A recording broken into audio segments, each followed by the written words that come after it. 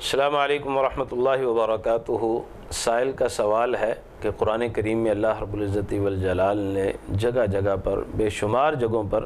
حکم یہ دیا ہے کہ اقیموا الصلاۃ، نماز قائم کرو۔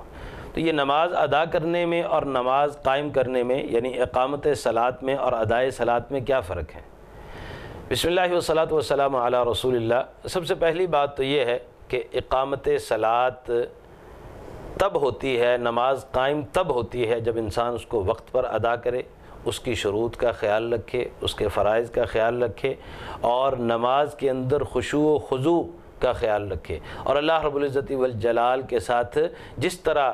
نماز کے اندر گفتگو کرنے کا حق ہے، جس طرح اللہ رب العزت والجلال کے سامنے کھڑے ہونے کا حق ہے، وہ حق ادا کرتے ہوئے انسان نماز کو ادا کرے تو یہ نماز کا قائم کرنا ہے۔ اور اگر جب جی چاہا جس طرح جی چاہا آئے، پتہ نہیں ہے کیا کر رہے ہیں، بس ایک عادت بنی ہوئی ہے، تو یہ آپ کہہ سکتے ہیں کہ نماز ادا کرنا ہے۔ میں ذاتی طور پر یہ سمجھتا ہوں کہ اقامت صلاۃ جس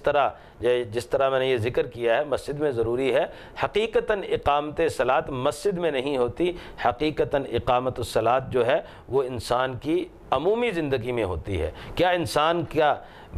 مسجد سے باہر اپنے رب کے ساتھ وہی تعلق ہے جو نماز کے دوران تھا؟ کیا انسان نے لین دین کے وقت اللہ رب العزت والجلال کو یاد رکھا ہے؟ وہاں تو وہ نماز میں تو اللہ رب العزت والجلال کے ساتھ وعدے وعیدیں کرتا ہے کہ ایاک نعبد و ایاک نستعین، وہاں تو یہ اللہ رب العزت والجلال سے مطالبہ کرتا ہے کہ اہدنا الصراط المستقیم۔ کیا انسان کا گھر کے اندر اپنے اہل و عیال کے ساتھ وہ تعلق ہے جو شریعت نے اسے حکم دیا ہے؟ یہ پوری زندگی دیکھیں، اگر انسان کی زندگی اللہ رب العزت والجلال کے حکم کے مطابق چل رہی ہے، انسان برائیوں سے بچ رہا ہے، انسان نیکی کی طرف جا رہا ہے، انسان دوسروں کے حقوق ادا کر رہا ہے، انسان کاروبار میں ڈنڈی نہیں مارتا، انسان رشوت سے، سود سے یا حرام کاری سے پرہیز کرتا ہے، تو پھر آپ سمجھ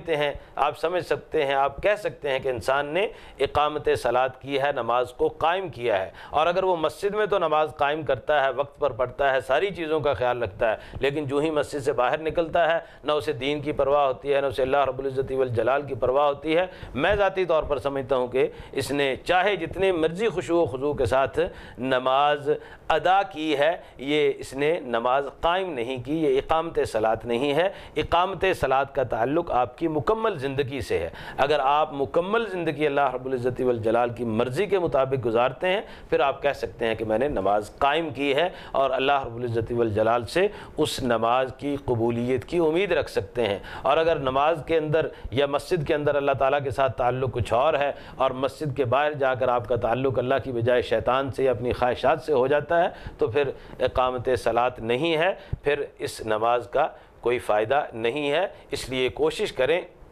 کہ اقامت صلاۃ کا یا نماز قائم کرنے کا آپ کی زندگی پر اثر نظر آئے، دیکھنے والا آپ کو دیکھ کے سمجھ جائے کہ واقعی نمازی آدمی ہے اور نماز قائم کرنے والا ہے۔ السلام علیکم ورحمۃ اللہ وبرکاتہ۔